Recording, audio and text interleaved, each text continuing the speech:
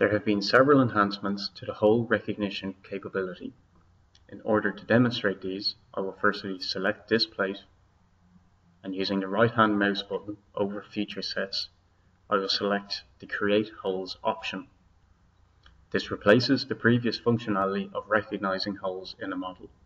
Once I click this, a form appears where I have the ability to choose to use only the active work plane, and if so, if I am trying to find holes in both directions, or only going upwards or downwards.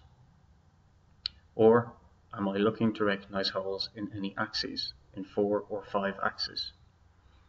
That is controlled by this tick box here. The next thing we will look at is the ability to launch the hole editing form after creation, which is controlled by this tick box. Let's apply these holes,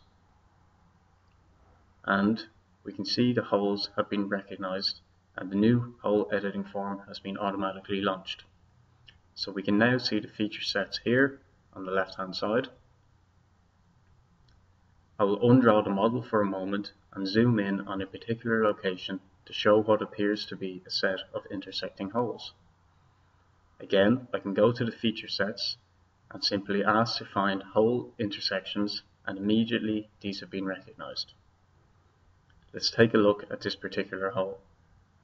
So I'm going to activate the feature set and select this hole, and you can see that the various aspects of the hole have been drawn in the form. And I can very easily manipulate these segments using the values below. Maybe we want the hole to be a little bit deeper, which we have added on.